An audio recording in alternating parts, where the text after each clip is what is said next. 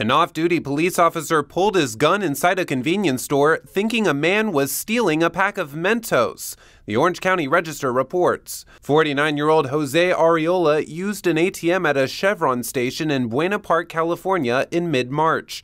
After he purchased the Mentos for his wife, an off-duty police officer from the Buena Park Police Department accused him of stealing them and took the gun from his pocket. Surveillance video of the incident, seemingly released weeks later, shows Arreola handing the cashier money. While the officer didn't put his index finger on the trigger, he pointed the gun in Arreola's direction, repeatedly telling him to put the mints back. The officer then twice asked the cashier if the mints were paid for, and when the cashier replied yes both times, the officer said, "My apologies to Arreola," and walked out. Arreola told the Register, "It's been a month and I still can't shake it. It was traumatic, the whole incident. And I grew up in Santa Ana. I've been shot at before." Buena Park Sergeant Mike Lovchick told the Register that the department is conducting an internal investigation. In a Facebook post, the department's chief said the video was disturbing, writing, "If the officer is found to be in violation of any policies and procedures, he will be held accountable."